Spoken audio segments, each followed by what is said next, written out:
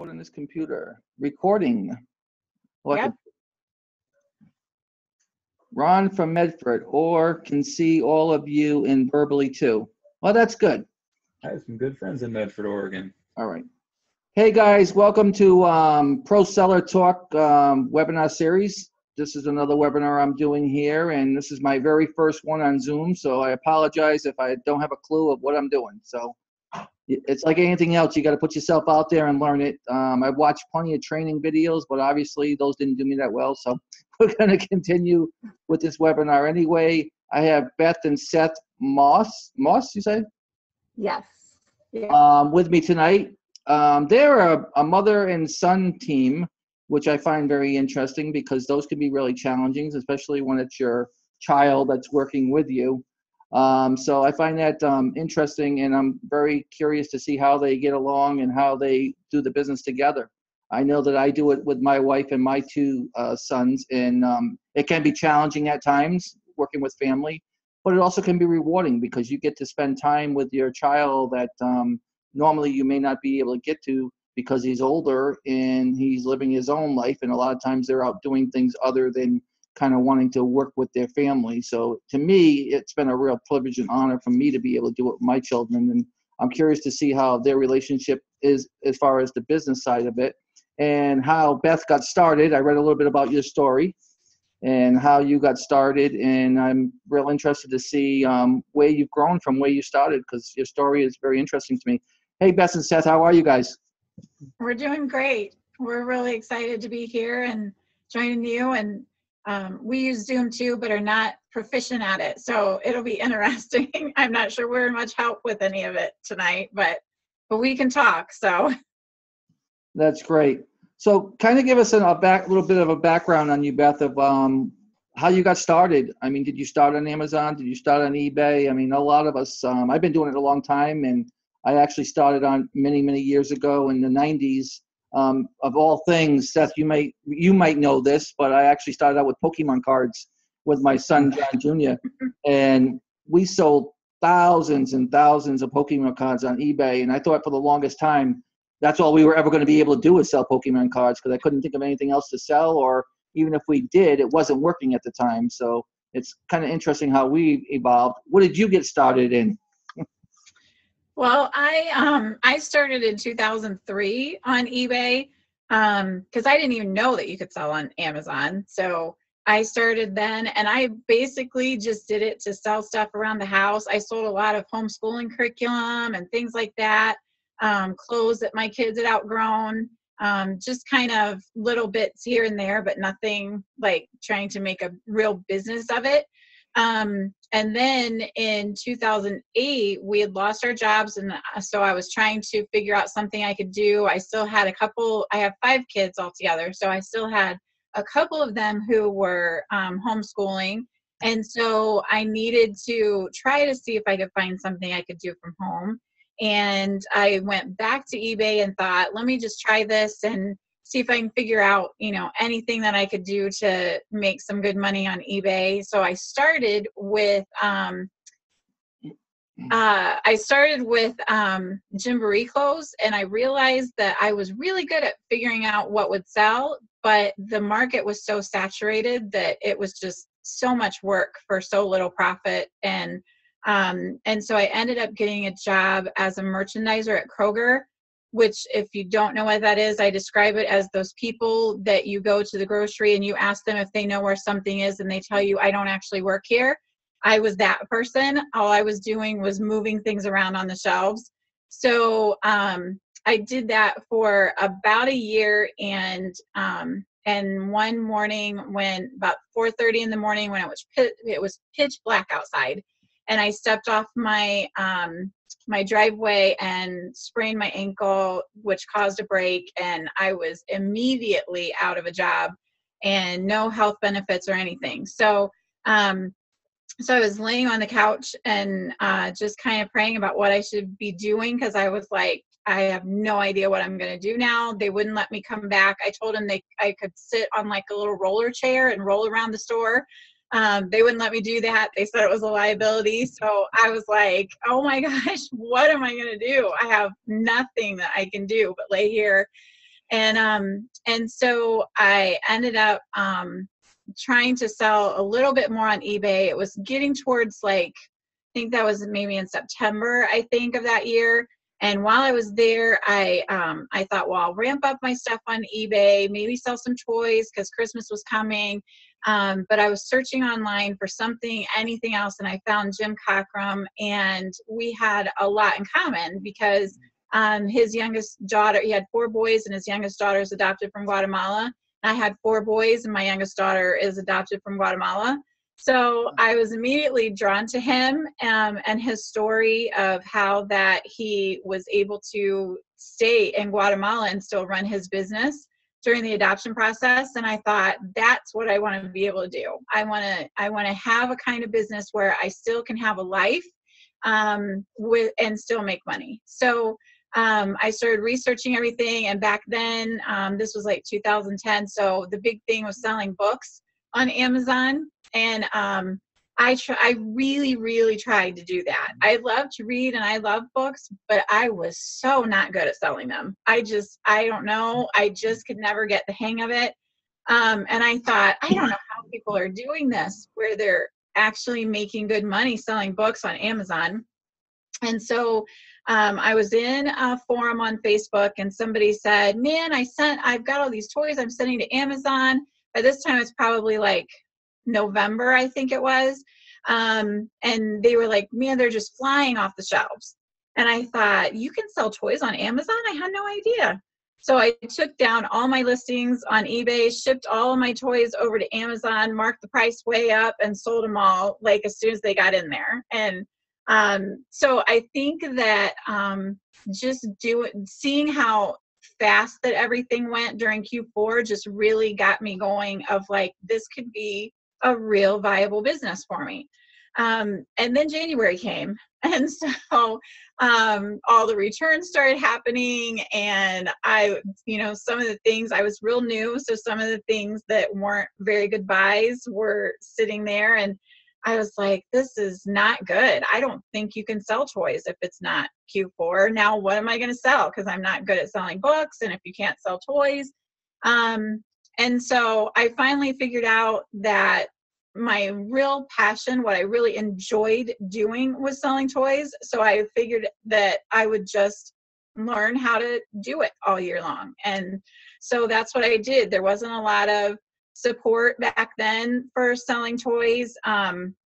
Most people said, if I asked them, can you do this all year? They would say, oh, sure, because, kids have birthdays or, there's certain things during the year, they have Easter, sometimes they'll buy stuff for that, whatever. And so I thought, okay, well, that's only like once a year for one kid. Like, that's not gonna be a real business. But it was something that I just really loved because, toys are just fun to sell. So, and Seth had started helping me. And so he was kind of working alongside me by that point, and we just started to learn on our own what kind of things were good to sell and how to find them, and different things that would alert us to the fact that something was going to be a good seller. And so we just kind of started learning trial and error, with a lot of error in those first few years. Eventually Seth started to run his own business through mine, and I'll let you he'll tell you his part of how he kind of morphed into his own thing. But we kind of split up our businesses, and then a couple years ago, was that 2 years ago or last year? It wasn't last year, it was 2015. I had written a course on how to sell toys when it's not Q4. And we decided to put together a coaching group for it. And so we started coaching together. And so we were working together again. But I'll let Seth tell you just real quick how he kind of started his own. Because I was a mom with, kids and lots of experience and stuff. And he was just a young guy. What were you, like 24, I think, 23 when you started? It was like 20. Really? Yeah, how old do you think I am? I thought you were, I don't know, aren't you 28? You're almost 28. Aren't you? No, I'm not 28. Okay. So like my mom said, I was helping her for a long time when she was working on Amazon, and I would help her buy stuff in the store, ship shipments out. I didn't really do much beyond that because it wasn't my business. I was still working, minimum wage jobs at like Books A Million, which I loved because I love books, but it wasn't exactly paying much. And around the time that she started really doing Amazon full time, I had just gotten a pretty good job, but then immediately gotten into a car accident that left me with a concussion that I couldn't do any work myself for about 3 months. And so I had lost that job. I had nothing I could do. And I needed to start making money. And my mom was doing that. I'd been helping her for a while. So I said, all right, I'm just going to go for it. I'm going to do what she does. I'm going to go out and buy toys, and I'm going to go with that. And we went through a lot of mistakes through that first couple of years, but it ended up being a really good thing because here I am. I think now it's 7 years later, and I got my own business. It supports my own family, and I would never tell anyone that it had been super easy the whole time. But now it's one of those things where I can take days off, and we can do what we want to do, while at the same time we're still able to provide a lot of service to people, and especially with people who want those rare toys. You'd be surprised how much feedback we get from people who just say, thank you so much. I could not find this toy in my area. And to me, that's not a big deal because I see tons of toys all around all the time because I'm always shopping. But, you never think about those people who are kind of out in like Idaho who don't have a Toys R Us around them for 100 miles. So they never see those toys. So it feels good to be able to make, a kid's birthday or something happen because you had the toy that they were looking for in stock. But yeah, that's kind of how I started and jumped into the business there. You're 26, aren't you? I'm 27. Good Lord. I'm waiting for your mom to say 27 and available. He's married. I'm married. There you go. There you go. Sorry, ladies. So wait, you'll be 20. I will be 28 in March. Okay, thank you. I knew I was right, sort of. Okay. So Seth, after listening to you for a few minutes here, you said you made a lot of mistakes. Do you care to share some of the? We all make mistakes, and I think it's good for the audience to understand that we do make mistakes. And kind of, do you want to share some of what you considered mistakes that you've made? Yeah.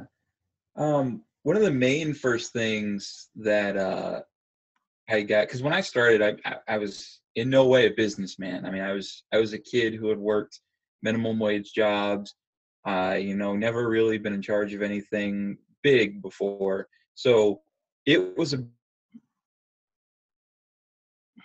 cost of goods. I didn't understand things like supplies for the business. Like, for instance, one of the main things that you have to have for Amazon if you're going to do FBA is tape and labels, because they're one of the main things you need if you want to keep your stuff separate and you want to ship stuff into Amazon. So I didn't understand that. So in my head, that was never a cost. But then later on, when I go to look at my bank account, I'd be like, wow, that's a lot lower than I thought it should be. And it was because I didn't understand the cost of goods and returns on things. I didn't understand Amazon fees all that well. So I would buy something for $20, sell it for 30, and think, I made a good profit, even though really I only made about $2 on it because of Amazon fees. Right.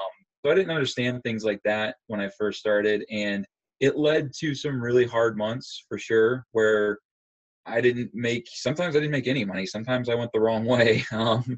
But it was one of those things where you either learned how to do it or you drowned. So I made the mistakes, and then I realized, okay, don't do that again, and kept learning from it and growing for it. Now, when you guys started doing toys, when you said you made mistakes, I can tell you, baptized by fire. I mean, I'm right there with you. But I was aggressive when I started out. I wasn't one that wanted to go wide. I wanted to go deep. I wanted to have a lot of one product, and it's very successful with the hot toys, when you could get them and work on smaller margins. But also, when you talk about mistakes, yeah, I remember getting stuck with pallets. I mean, and some people would panic. I didn't do that in the beginning, but as you grow, I got to the point where we were doing pallets of stuff and buying it. And the one thing that I think that people need to understand is that you're better off going wide than deep, more so than ever now.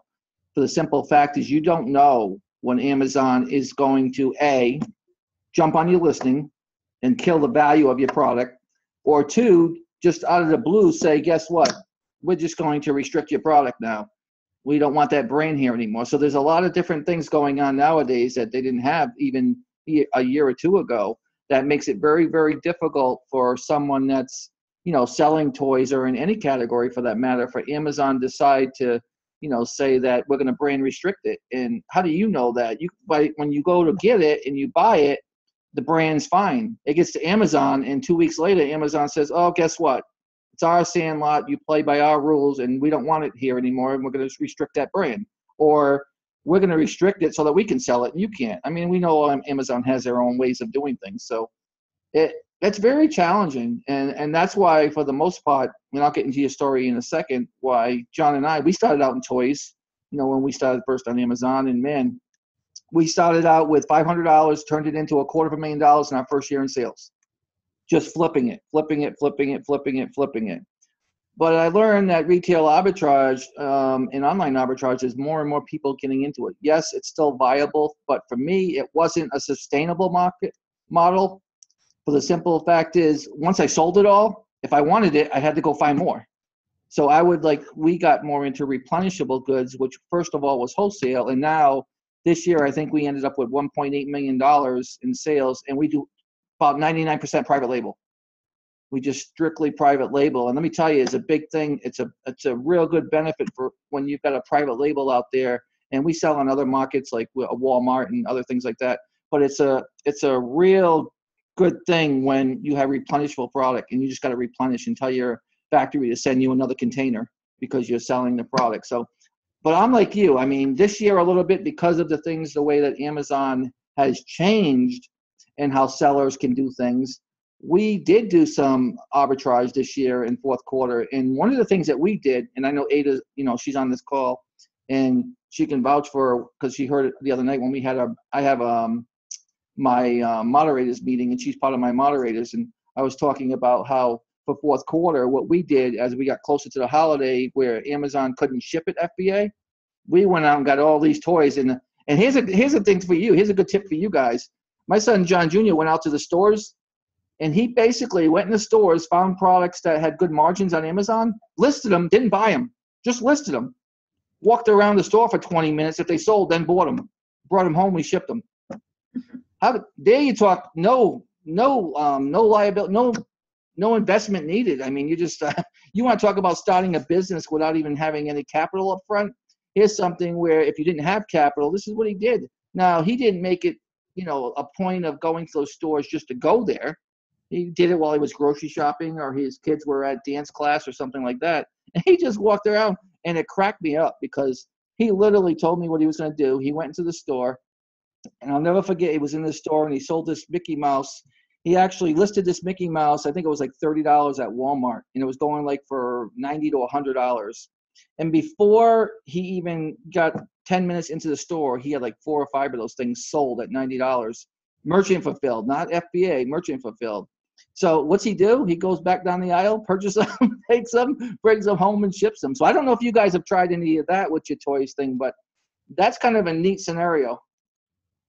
Yeah, it's during the end of Q4 from about I want to say the 17th to the 22nd or so. I generally focus on MF stuff, so I'll go out and it'll be only purchases with the intent to sell MF.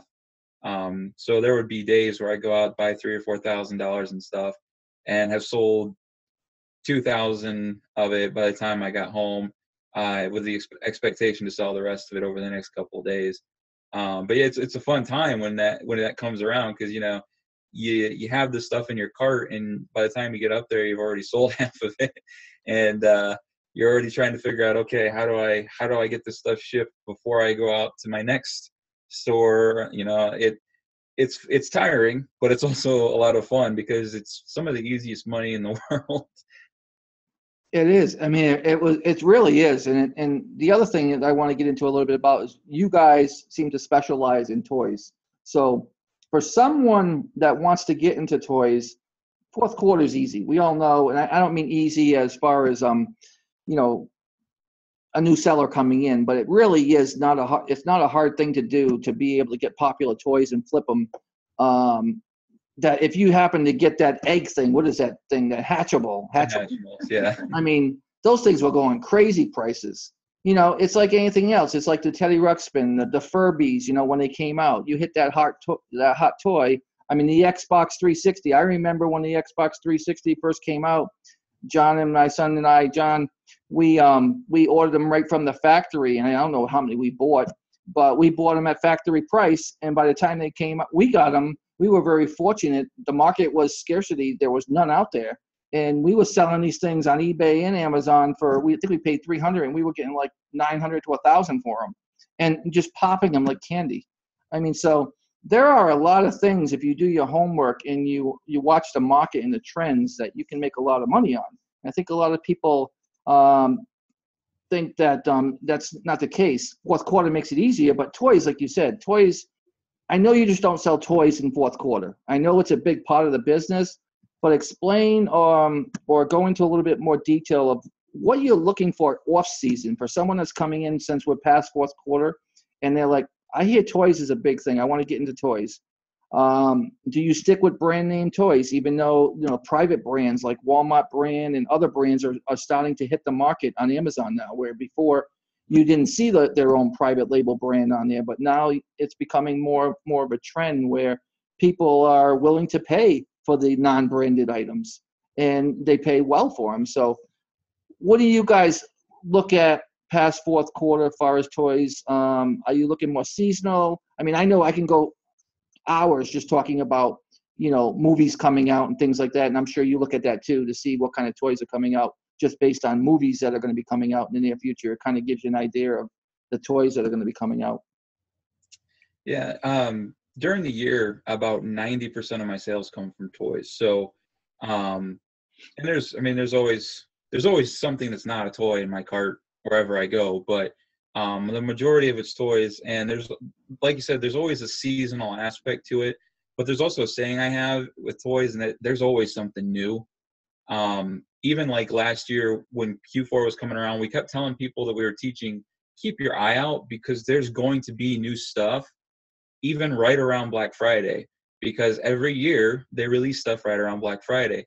And sure enough, right around when Black Friday came out, there were about 6 different things that were I think one was the Aqua Doodle that if you had bought it for $10 on Black Friday, you would have walked away a couple weeks later selling them for 60. And there's always stuff like that happening throughout the year, and not necessarily with that kind of crazy margin, but there's always new stuff that's popular. So everyone kind of focuses on what is an established brand, but we always tell our people, there's always the next new thing in toys, so you always need to keep your options open. And some of that's seasonal. Sometimes like in the summer, you'll see toys that have like kind of a water specialty to them, whether it's a slip and slide or a squirt gun, and they'll become that next big thing. But then you come around to winter and people start focusing on Christmas, and it becomes things that are interactive, and for instance, bigger items around the winter season, like doll houses and stuff, start to really take off because parents are willing to pay more. So there's always a kind of seasonal aspect to it in that sense. But then, like right now, it's clearance season. All these stores that were busy filling their aisles up with toys during the Christmas season now need to get rid of all those toys as fast as they can. And so they're marking stuff down 50, 75% off, trying to get rid of them. So there's kind of the cyclical aspect to it. But then also, as you said, movies, movies come out, and, that can attach something to it. Like when Frozen came out, Frozen toys were some of the hottest things you could buy. If you had Elsa dolls, you were rich so long as you could sell them and you weren't restricted from Right. it. And you know, when Rogue One came out, Rogue One toys started to take off, and you know, there's always the next movie coming out. But then there's always stuff that's on television that kids love. And it changes, you know. At one time it was SpongeBob, another time it was Mickey Mouse, and another time it was Animaniacs. And you know, now if you ask someone what Animaniacs is, they don't know what Animaniacs is. But you know, 10 years ago, Animaniacs was huge. And so there's always something in television that kids are watching, and there's always new toys coming out for those things. So there's a very cyclical aspect to toys, where, you know, you don't necessarily have to sit on the established brands to find your way. And that's when we're teaching our folks, you know, how to interact with toys. We're always telling them, you know, you go wide for that reason, because you always want to keep your feelers out on what's going on. You know, like you mentioned on like Target, Walmart brands, 4 or 5 years ago, you could not sell a Walmart brand item to save No. your life because nobody wanted it. But now, as their quality has started to increase, and as they've kind of backed off of like showing, you know, this is a Walmart brand, but instead they've called it something else, like My Life Girls or Wondertainment, you know, things like that. They've tried to get around it. They've uh, they've become more palatable to the average customer during the year, and so it's really widened the selection of things. So we kind of tell people there's really no off limits. I mean, obviously you have your restrictions. If you're restricted, you can't sell it. But in terms of whether or not something will sell, there's really no limit in the aisles in any toy store. Pretty much every major line, every brand, pretty much every brand you find on a shelf in a toy store has something in it that people are buying. Not necessarily always like amazing, super amazing stuff, but there's almost always something that somebody out there wants. And with Amazon becoming more and more go-to place for people to buy something when they have that specific thing in mind, the number of people looking for those things just increases every year that goes by. There are things like at Toys R Us, like Toys R Us only brands that 3 or 4 years ago you didn't even bother looking at them because they were no good. But nowadays, because people are looking for like Army Men, and Toys R Us has their own kind of brand Army Men, those have started to take off because just so many people go to the website looking for it. So there's this really wide expanse of toys that you can always get into as you go forward. And I know people get really concerned with the restrictions, and rightfully so, because I mean, Amazon is not good at communicating policy to their sellers and telling people, hey, in a week, you know, this brand's going to be restricted. No, they just, there you are, you have it. Yeah. So I understand that aspect of it. It is kind of scary in that sense, but what I've also found is Amazon tends to be very fair to the people who have tried and been selling for a long time. For instance, when this latest round of toy restrictions went through, people who had been with our groups for a while, most of them were not restricted in anything. And the reason was because we always tell people, buy wide, continue buying toys all year long. And what happened was, you know, they weren't restricted from Nerf because they've been buying and selling Nerf all year long. And the same thing for like all the other restricted brands.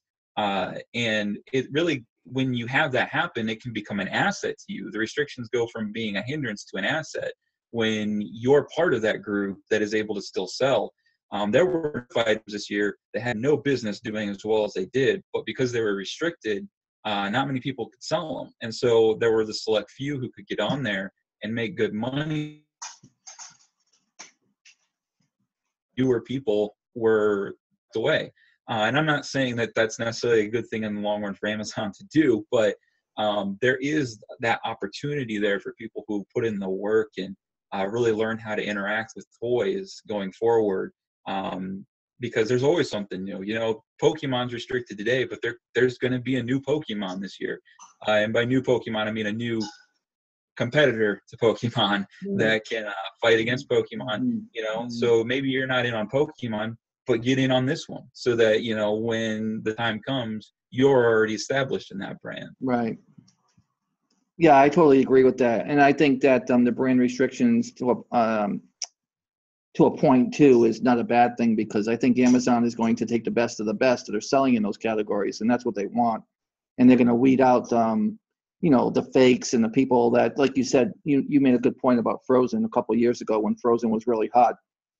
Amazon slammed the door on Frozen with restrictions big time, and I happen to be able to sell in Frozen because I sold Frozen and we sold legitimate Frozen product, and we did well with it because of that. And I think the same thing's going to happen with the brands now, is you're going to find out that people that are selling it in the shoe category, same thing, where you got the brand restrictions. The people that are allowed to sell in it and continue to sell in it are going to find that they're going to do very, very well, because the other ones are not going to be allowed in there. So I think Amazon's trying to level the playing field, not from a seller standpoint, from a customer standpoint, to make it so that the customer understands that the platform is a good platform and their standards are high, and they don't want fake stuff out there. They don't want that kind of thing. So, yeah. But I thought it was kind of interesting when you were talking about, finding toys through the season. I can tell you that a lot of people, when they go out looking for toys, they think it's the Walmart, the Targets, the Kmart's, the Sears, all those big stores, JCPenney, all those big stores. And it really, those can be viable, and I want your input on this, but there's more and more retail arbitrage people coming on all the time, and really making that playing field a lot harder to penetrate, because the ones that are coming on are, unless they're going through your course or courses like that, they're not Amazon educated. They come in and they think they're going to buy it for $5 and sell it for $30 because that's what Amazon says it's going for, without doing any research. And when it doesn't, they panic and sell it for $5 to offload it, and there goes the price. I mean, they drive the price down. And I think that's what we need more of, is more teaching and letting people learn the knowledge that they need to have to sell on Amazon. I think it would benefit everybody to have that.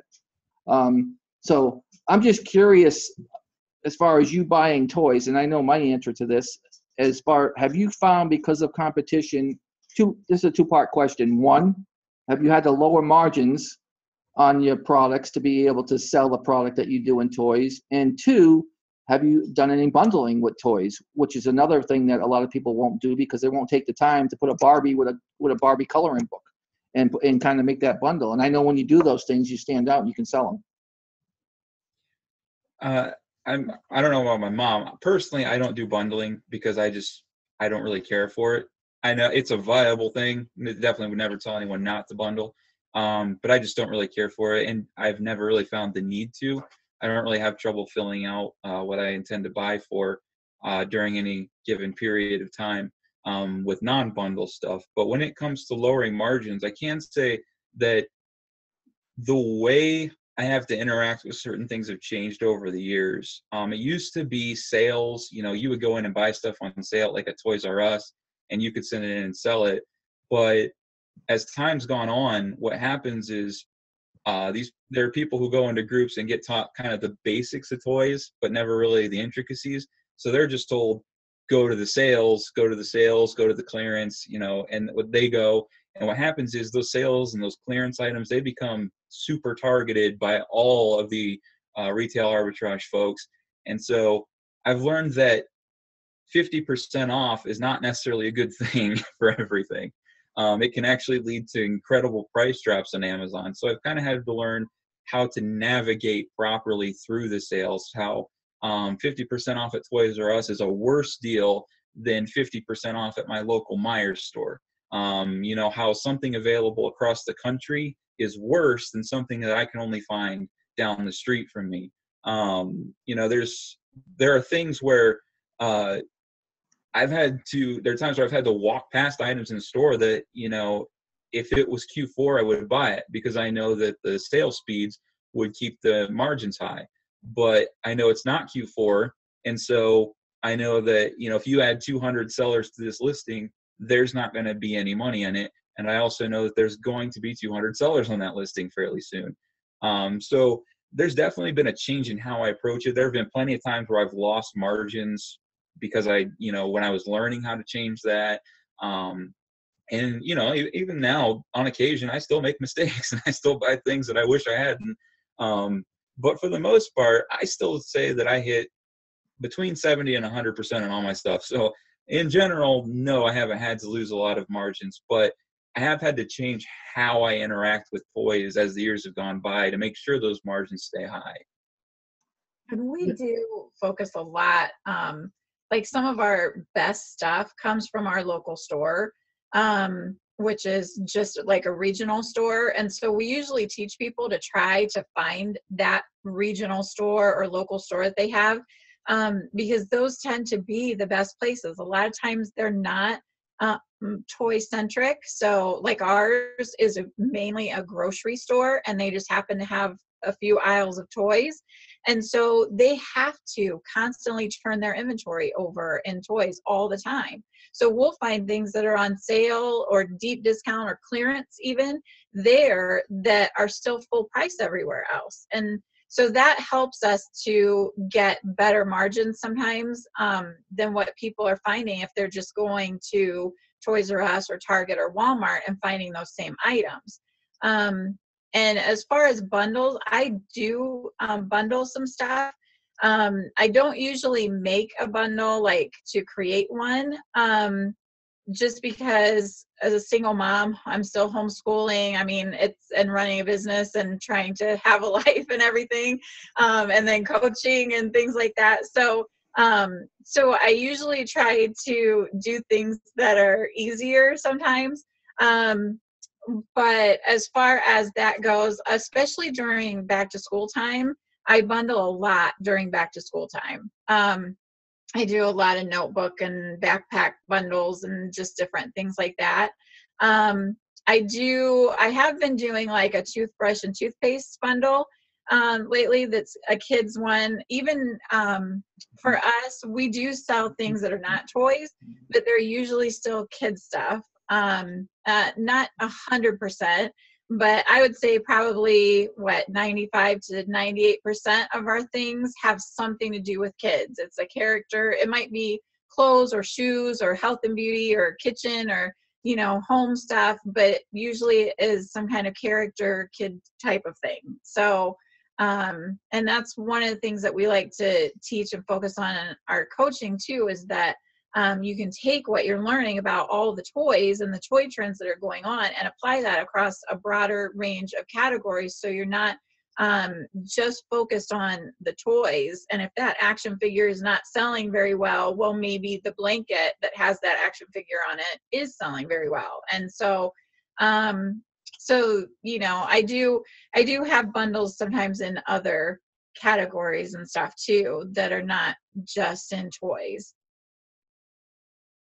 Yeah, and I totally agree with you, both with the regional stuff. I think a lot of people miss the boat on that. Is whatever region you're in, if you got that regional, and I found it interesting you said grocery stores, because Kroger's seems to have a lot of toys in them. And the thing about Kroger's is it isn't a regional type store, and they do, even from town to town, they carry different items in those. And I think people don't realize that just because it's a local, it might be a small chain, 5-6 stores, whatever, or like a small pharmacy or something like that. They don't necessarily carry the same in every one of those. And buying them in those local stores, you really can find good deals when you're looking at the regional type aspect of it. And the other thing I find is when you're going into like, Toys R Us or any of the big stores, Walmart, and you buy Mattel, or you buy Hasbro. I think a lot of people don't realize that when the store buys it, when Toys R Us buys a Hasbro set of like action figures, and there's 12 to the case they're buying, and they have to buy all 12. They don't get to choose which action figures come in that mixed case. But what you get to choose is that out of that case, there may be one character out of the 12, and they're buying it, and that could be the hot character. That's what you got to look at when you're trying to look for things like that, is to find that one hot character in there, because that one's going to have the most value because it's the most hard to find. And I think a lot of people don't look at that when you're looking at, certain toys that come in, sets. The store doesn't get to choose what comes in that set. They have to buy the whole set. And I know I buy from Mattel and I buy from Hasbro Direct. And I can't say, man, the yellow Ranger is, $45, and can you send me a case of those? No. You're going to get all those pukey ones in between that don't have any value to them. It's just the way it works. So I think the big stores do have some value if you look at it as the aspect of finding the scarcity one that comes in a set. We do that with Disney, like the the Cars series movie where, you got that Mater, and there may be a very special Mater in that set that you're looking for.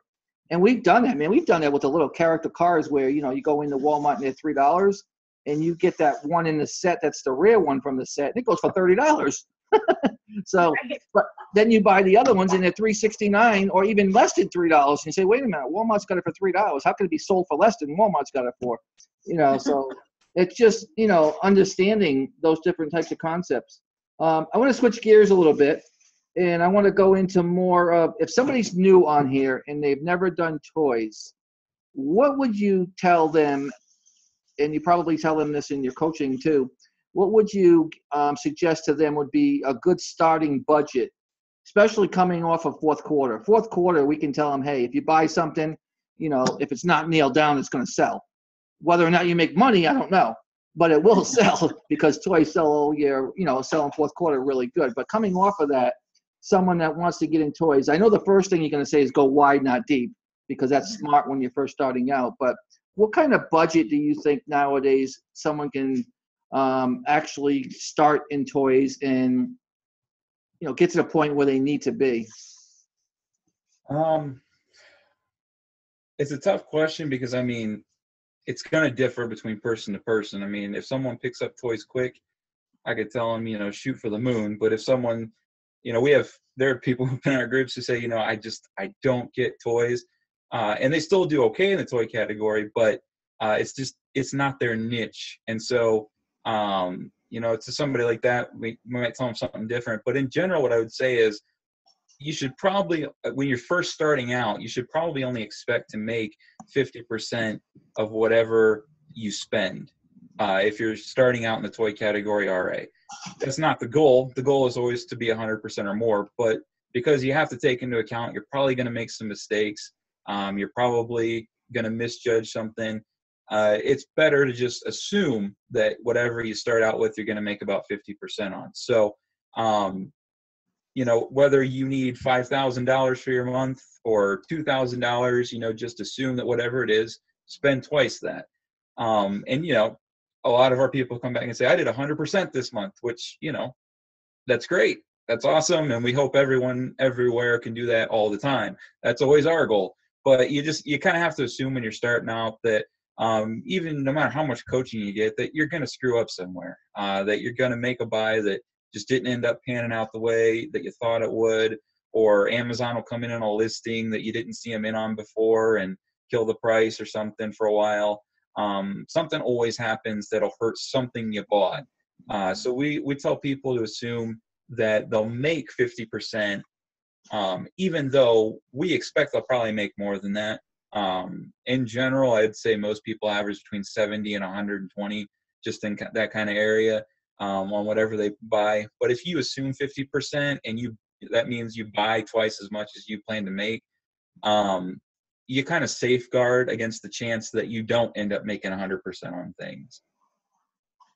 And I think too, one thing when you're at the beginning, really people can start with $50 and build up into a viable business. So it's not really necessarily like how much that they have to start with.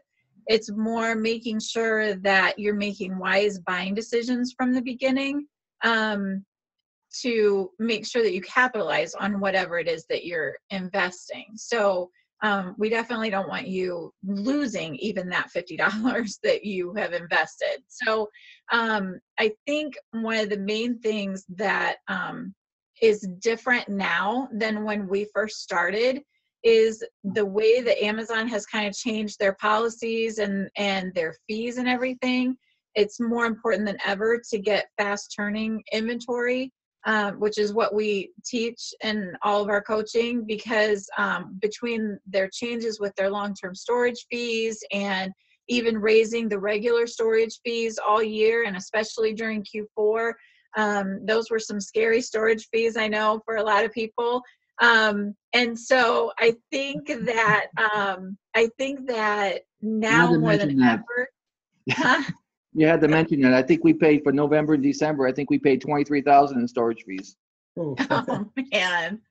But we also had over $1 million in inventory there for the holiday, you know. So it's Right. But if you don't have it there, you can't sell it. So I mean, for us, it's not a bad thing because we made a lot of money. But it hurts when Amazon takes that out of you. You know, that's all profit.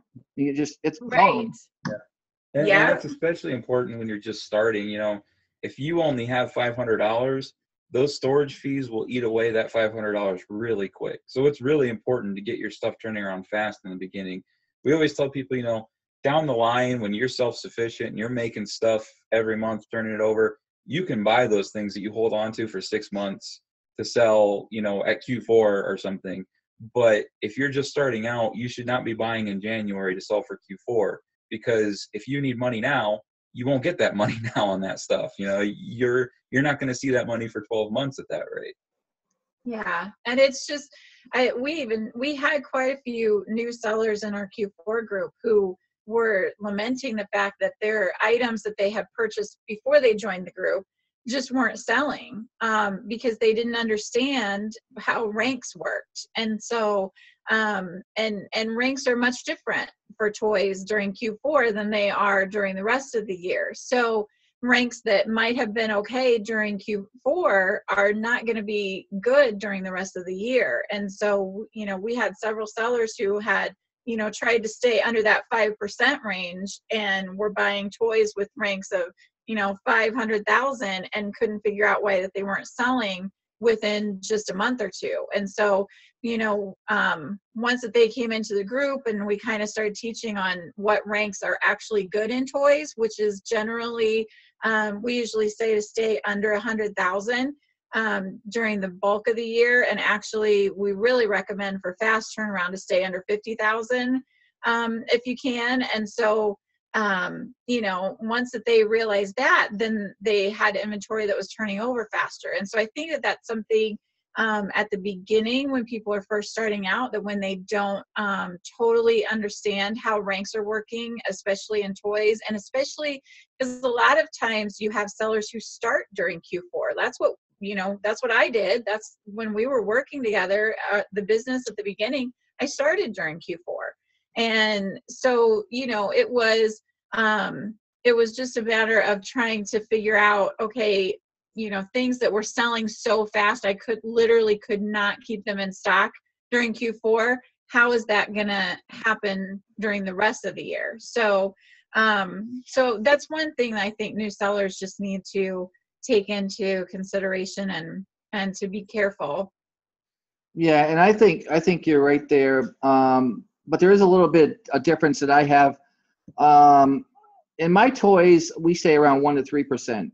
I mean, and that's basically all year round. I don't care if it's fourth quarter, first quarter. I know 1 to 3%, but I do also look at toys that are 250,000 to 400,000 range, only if I know there's not that many Amazon sellers on it, because then you've got the long tail. But again, that's someone that's a seasoned seller that knows that those products are going to sell if you give them a little bit of time to sell, because there's not that many sellers on there, and you can actually, like, if there's 3 or 4 Amazon FBA sellers, I can compete with that. I can get the buy box and stay with them and compete and make my margins on a 250,000 to 500,000 range toy.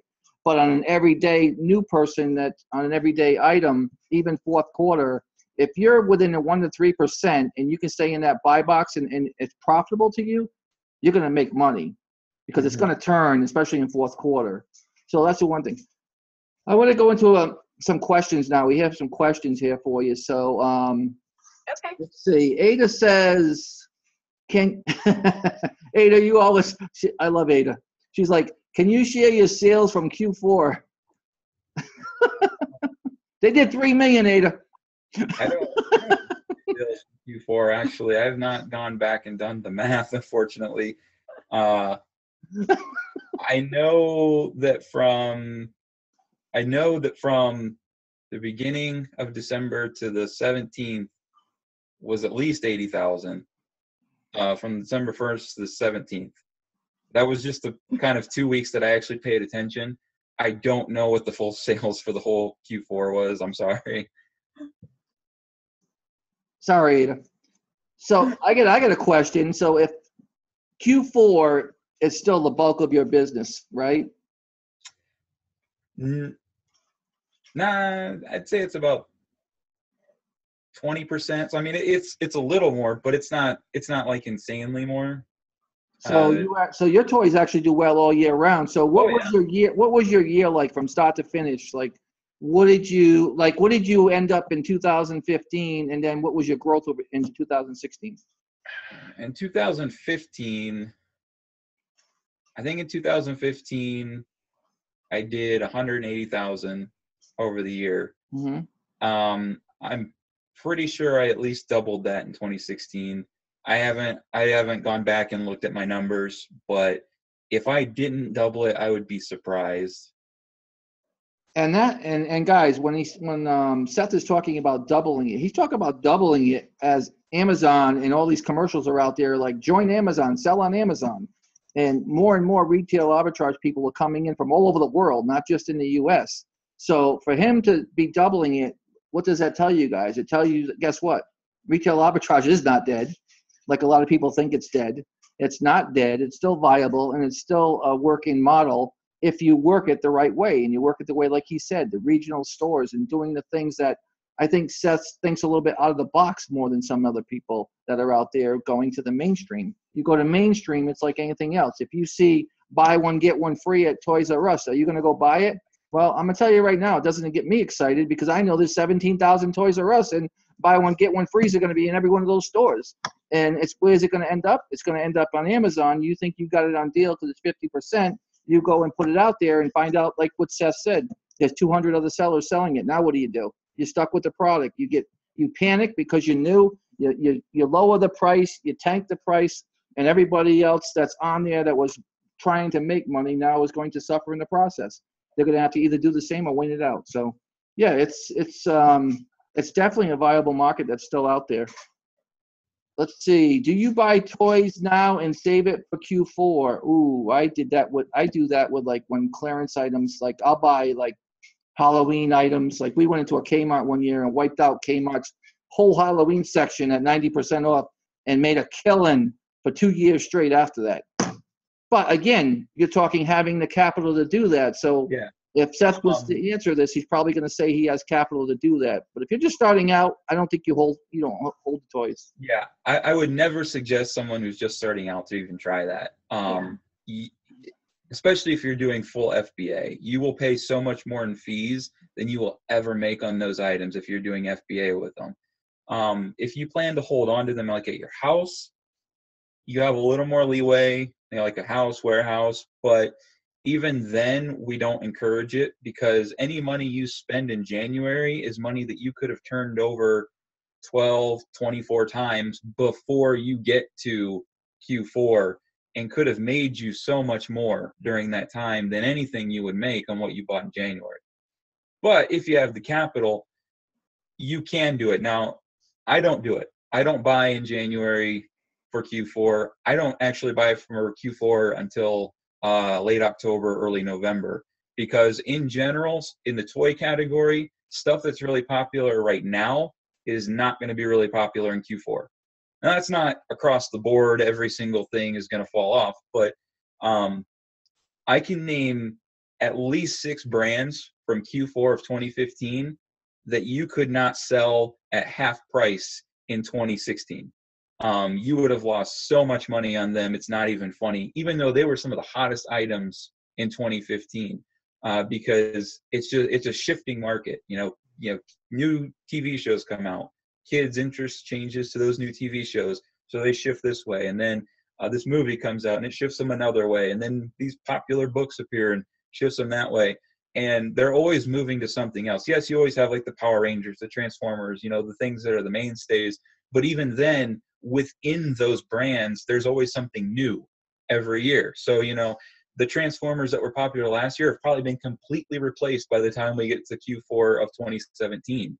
And some of them might be good, sure, but the majority of them will not be. So we don't really encourage it for people who are newer, and honestly, even people who aren't newer, because in general, you'll make more money if you're buying and selling right now rather than buying and waiting on it. Because like you said, with the Halloween stuff, 90% off, that's kind of a different thing, because you don't generally get toys 90% off that are popular. Because popular toys don't tend to go on clearance. They usually are still selling at full price right up into the time when they stop making them. The toys you see 90% off tend to be toys that are 90% off for a reason, because people don't really want them anymore. And, seasonal stuff, they have to get rid of that stuff whenever the season is over. They can't hold that in their store. But Walmart doesn't have to get rid of their Hot Wheels when Christmas ends. They just need to get rid of the ones that aren't doing as well. So what tends to happen is you get a lot of clearance. Some of it, like for instance, in the last couple days, I've been getting some toys to buy. I think I spent about $6,000 or $7,000 in the last couple of days just on some clearance toys in my area. And I would say the majority of them are what you would call well-ranked popular toys. But I do not expect any of them to be well-ranked popular toys in 12 months. I expect none of them to be. So I will not be holding any of them, because in 12 months, it's very likely that most of those toys, especially their lines, like for instance, even Rogue One toys from Star Wars, 12 months from now are not likely to be very popular, because Star Wars Episode 8 is going to be out and everyone's going to be talking about Star Wars Episode 8. So we don't really encourage it unless you really have the capital and you're okay with the fact that you're not going to make any money on that money that you just spent for at least 10 or 11 months. Yeah, and like what you said too, even on clearance toys, I mean, you got to watch that when you buy deep. I mean, if you got some capital and you can do it, I know that we've had toys where, I don't suggest anybody do this, but we've held toys for 3 years, and 3 years from now they come back around and I've seen toys go from $20 to $200 in 3 years, because now the scarcities, and I got to have this toy. This toy was, you can't find it anymore. But I don't suggest that with anybody that, is starting out or doesn't have capital to be able to do that. But like you said, with the Halloween things and things like that, I mean, I have stores and store managers that I can call up and I just tell them, like, I have one that's going to let me know as soon as their seasonal stuff changes. She calls me up and she'll tell me, she's got 75% off her toys, and she knows I'm going to come down there and wipe her out. And just when you get it at those deep discounts, it's a good buy, but and not everybody gets those buys. So, but when you're just buying clearance, and you got to look at clearance too in some stores. Is clearance really clearance? How many times have you walked into a Walmart and the clearance price, it said $79 on sale or clearance at $19.99, and it was on Amazon for $12.99? So yeah. Was that really clearance, that price? Or you can't think the price tanked that much. So yeah, so you got to be careful. I mean, there are things in this, like you said, the seasonal type stuff can really do well for you in toys too. Let's see. We have another question here from Ron. Just starting in toys and recently bought a few pieces of Hot Wheels sets. Does that still work? Well, Hot Wheels is a huge line. So Hot Wheels sets, pretty generic. I'm not really sure what specific ones you're talking about. Yes, Hot Wheels are still very popular, and if you got them for a good price and they were selling for a good price and had a good rank, then yes, you should expect them to do well. But I can think of like 12 different current Hot Wheels sets just right now, and that's not counting the individual pieces in between them. So I can't tell you specifically if that one is going to do well, just because there's so many of them. But I can tell you the Hot Wheels as a whole is still very popular. So on that front, at least, you don't have to worry about it. And my take on that, Ron, is that on the Hot Wheels sets, like what I was talking about with Mattel and Hasbro, if you're buying Hot Wheels and you're buying it where the store had to buy it by the case and it's a mixed case, I would look at the one that was the one in the case that maybe had only one to a case. Those sets are going to have more value than the other ones. For me, Hot Wheels, for the most part, the main brand stuff is just tanked. I mean, it's just Hot Wheel brand out there just doesn't do as well as it used to. For the simple fact it's everywhere. Now, there are sets that you can get from Hot Wheels like Mattel and like Hasbro type products too, where they don't sell them to Toys R Us and they don't sell them to Walmart. They sell to a smaller market. So they do have their criteria of what Walmart and those big stores can buy, but then you can buy the other ones that are not for the Walmarts and the Targets. And they have a list of those from any of those places, Mattel, Hasbro, Hot Wheels, and they can tell you what Walmart and the other stores don't buy. And those are the ones that are going to have more value because you're not going to see them everywhere like you would in a Walmart and Target, or Toys R Us. So those are some of the things I would look at if you're going to stick with that main brand, that name, Hot Wheels, Hasbro, Mattel. I mean, Barbie dolls. I mean, I don't want to get on that subject, but Barbie dolls, I mean, they used to be worth something. They ain't worth anything anymore, as far as I'm concerned. We always suggest to people who want to get into those brands to look at the last series. Don't look at the current series. The current series is going to be so saturated, it's not even funny. In fact, if anyone knows what a Monster High doll is, 5 years ago, you could have made crazy money on Monster High. I made a living off Monster High for a whole year. You could not buy any of the current Monster High dolls and sell them for good money, except for store specific ones or like Comic-Con type ones. But like the general ones that are current in any store, you won't make any money on them. But if you look at the last series, the ones that have gone out of production, but you can still find in stores, you start to see those go up. And it's the same with most of the main brands. If you're looking at the current series for the ones that are established, like Transformers, Hot Wheels, Power Rangers, for the most part, they're not good because those are the ones Amazon's selling. Those are the ones that Toys R Us is keeping really stocked really well. Those are the ones that every decent toy seller on the planet is aware of. So, you're up against a lot of competition when you're in that.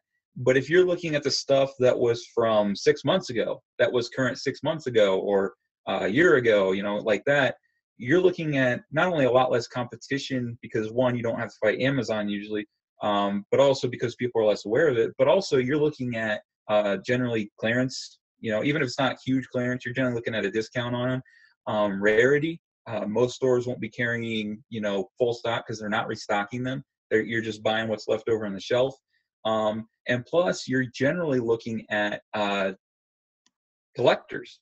For instance, with Transformers especially, collectors generally don't start buying until the first wave of that series is done because they want to see, what am I looking at? What am I looking at with what's here? Are they going to come out with something new, something better in the next 6 months? And so what happens is when they start to go out of stock and they start to be discontinued, they say, all right, I actually want that series. That one's pretty cool. Or if they don't want it, they say, I don't want that series. And so we generally tell people when they are looking at those really big brands, and we're not talking like a Paw Patrol, Hasbro, like something newer, or Shimmer and Shine, or 6 months from now, whatever else is new out. We're talking about really established stuff that's been around for years. We tell them, look at the past, because that's where most of the money is, which isn't to say there's never anything good in the new stuff, but in general, the past is where the most consistent money is at in those things. Yeah, absolutely. And I think what you were just talking about, and this goes to Ron's question about the Hot Wheels too, regional stores. You go into the regional small stores and they got Hot Wheels in there, or they got the Monster High dolls especially. Guess what? Those stores are not getting what Walmart gets. First of all, they don't want to compete with Walmart, and they can't compete with Walmart. So they're buying the Monster High dolls that are unique and made especially for smaller stores. So those things are going to have a little bit more value because of the scarcity versus the ones that you're going to find on a Walmart store or a Toys R Us store or something like that. So I would look for those too, Ron. If you're looking for Hot Wheels, I would be looking for those smaller regional type stores that carry those type of things, because I can almost guarantee you if you find a Hot Wheels in a Fred's Pharmacy or a Rite Aid or a Walgreens, I'm almost ready to bet the farm you won't see it in a Walmart, because Walmart, they're not going to carry something that Walmart has. So those type of things you want to look at. And I can tell you right now, pharmacies like Rite Aid and Walgreens, man, we cleaned up on Walgreens with the Matter car. Matter car was in there for like $6, and we were getting like 25, $30, and it was just flying off the Amazon shelves, as we say. And that's just because we took the time to walk in there. And guess what? It wasn't even Christmas time yet. And they decided, hey, we're going to do 50% off these things. And we said, hey, that looks good to me. And we bought those things. And they did well for you. So definitely want to be looking at regional type stores. And when you're looking for those type of a branded type products to be able to compete that Walmart, Target, and all those Toys R Us, those type stores don't have. We have another question here in my Q&A from Ken. Ken says, when Seth says 50 to 100%, is that profit, sales turnover, or product, or what? Generally, we talk in ROI. So that is, if you spend $10, 100% ROI would be you make $10 on it. So that's generally what we're talking about. So yeah, I think you're referencing when I was talking about someone new to the toy market. So when I was saying like you should expect to make 50%, that is, if you spend $5,000, expect to make $2,500. Even though, you know, if you're doing it right, you probably will make closer to $5,000, but expect to make $2,500 to kind of keep your expectations in line with what you're going out for. Because we see people get caught up sometimes in profit, and so they lose sight of the other things, like rank. We know some people who there's a lady we know, she tried to do the same thing we did. She would go around the stores in the area, buy a lot of stuff, and it would be great profit, but would never sell because it had just terrible ranks. So she had to return so much stuff to Toys R Us at one point that they banned her from returning stuff to Toys R Us. And that eats into your profit huge. You know, I mean, that's a loss for her because eventually she just had to hold on to stuff because they wouldn't take it back. Yeah. And I'm not saying, you know, you're necessarily going to be that bad if you let your gaze slip for a minute, but if you lose sight of everything, the whole picture, ranks, ROI, Amazon competition, all those things, if you lose sight of one because you see the ROI is, 200%, well, if it's ranked 500,000, you're not going to see that 200% for 4 or 5 months probably, which means that during that time, if you bought something that was only 50%, you could have turned it over 4 or 5 times and maybe made even more money than you would have on that one item. So you kind of have to temper yourself, especially if you're new, and kind of be careful with how you get wrapped up in the profit, because more profit is not necessarily always the best thing when you're buying an item. Sometimes it's more important for it to sell than it is for you to get 150, 200% ROI on it. And when we're saying ROI, we mean like after fees and stuff. Yeah. So after all your Amazon fees and everything is out, yeah. Exactly. Hey guys, we're going over an hour here. You guys have done great. I appreciate you guys being on here. If anybody wants to reach out and find out about you guys, how can they get in contact with you if they have any questions or anything they want to find out more about you? We actually have on my website, which is playdreamgrow.com. We have a product page on there, which there is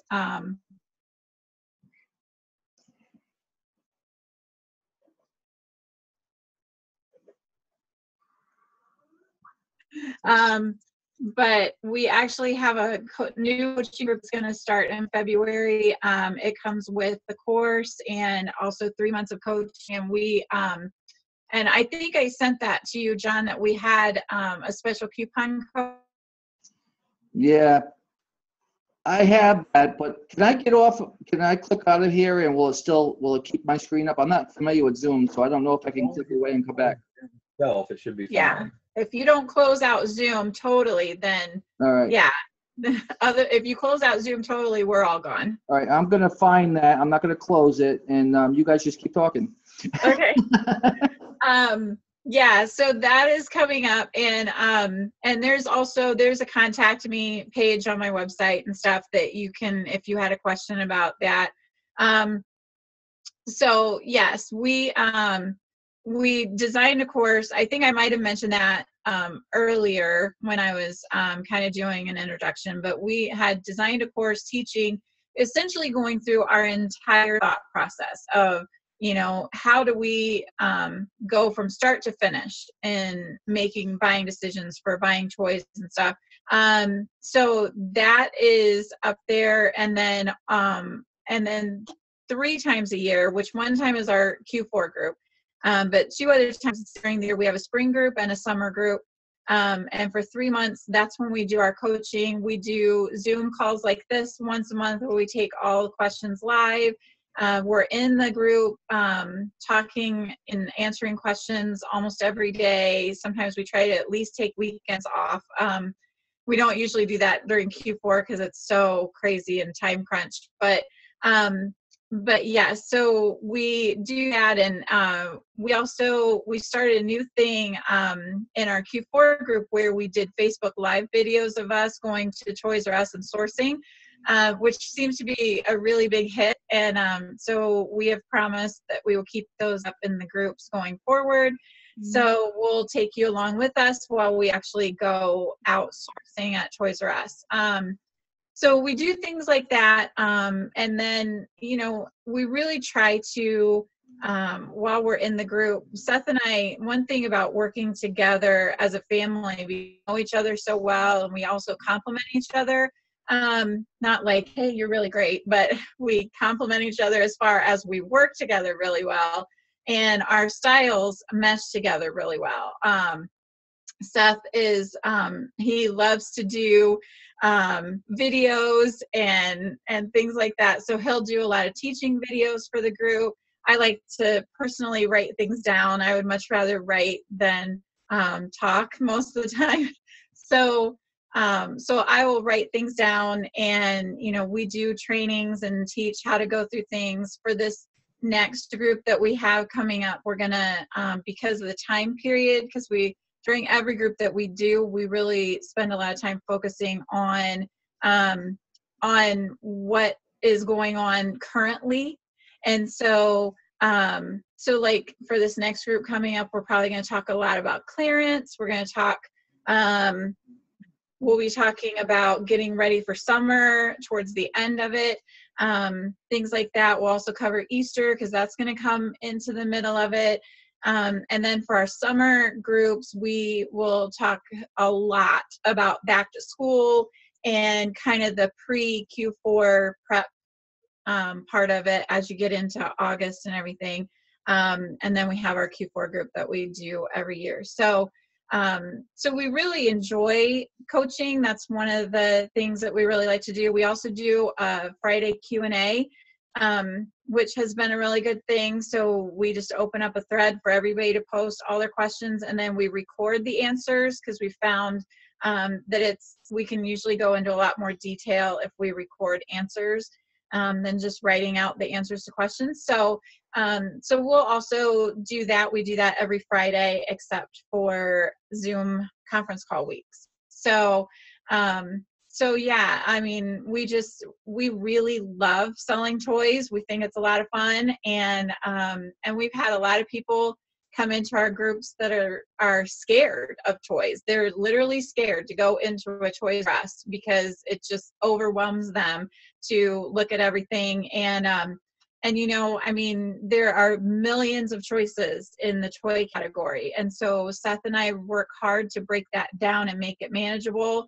for people. And we've had some of those same people who were scared to death to walk into Toys R Us who now all of a sudden love toys, and it makes up the most of their business. So it's just a lot of fun, and we have a lot of fun in our groups, and we work hard to make sure it's an encouraging and positive place to be.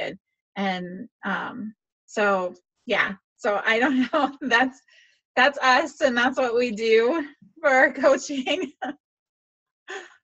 I put the link in there if they want to check it out with the coupon code that you have for them for the special webinar. So if anybody wants to check out Beth and Seth and what they have to offer, I would personally look into it and see if it's something for you. Toys, like I said, toys to me is a real easy entry point if you're going to get on Amazon.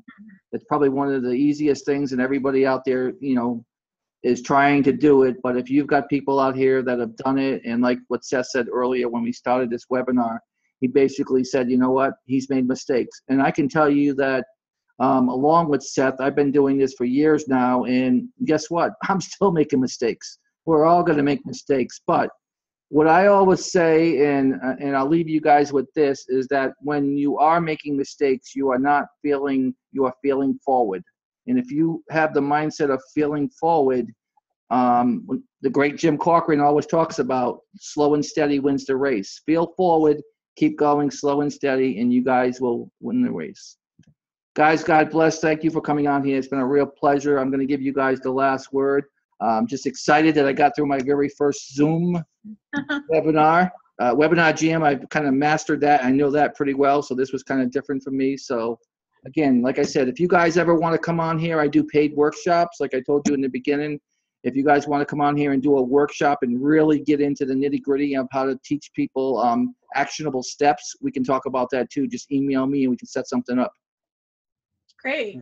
Well, thank you so much. We really appreciate you having us on here. It's been great. We always love to talk about toys. So, and we appreciate the opportunity to come on and talk to all of your followers. So it's been my pleasure. And hey, Seth, Ada's still saying you need to smile. So I think we need to leave with a smile. Okay. I'll leave with the smile. There we go. Thanks again, guys. God bless and you take care. Thanks.